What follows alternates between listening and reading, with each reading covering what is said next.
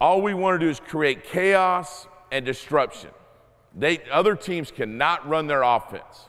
It all starts with our pickup point with Mr. Juan right here guarding this basketball. So anything outside, you can use almost the volleyball lines to a certain degree. We don't have volleyball lines on our court, but our nose is on the ball. So Juan, wherever his ball is right here, your nose is dead up on it, okay? So if he's got it over here, it's there. Move it to the other side. And your nose stays right on it, because wherever that ball is, you're staying between the ball and the basket in this third. Come on down here a little bit.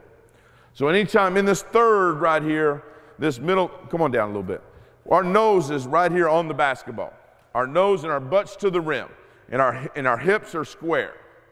And our hips are square.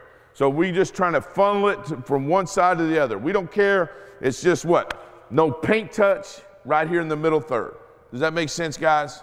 We're not letting the ball, because we're denying like crazy everywhere else. And he can't break us down. This is what we're talking about, the point guard, whoever it is, taking 100 shots. And your job is to do what?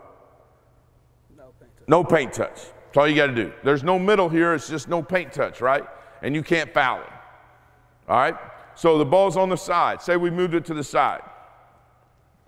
And like all those other coaches, it's all about terminology. Top foot or whatever. I tell my guys, your head is on his high shoulder and you're splitting your feet, and the ball can't be dribbled where?